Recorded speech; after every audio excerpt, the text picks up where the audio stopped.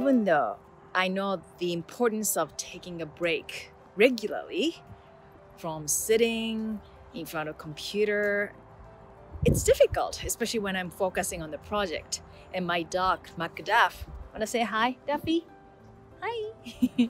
She always helps me move around and take a break. And she joins me every single webinars and the Facebook Lives I do. And she makes sure that I take a break, and I really appreciate her push, because otherwise I can be sitting in front of a computer for 2-3 hours straight, and it's really not good for my posture. That means it's not good for my face, and it's not good for me mentally too. So take a break, and every 15 minutes or so, move your body, and you will be surprised how beneficial these small breaks, and you can focus more.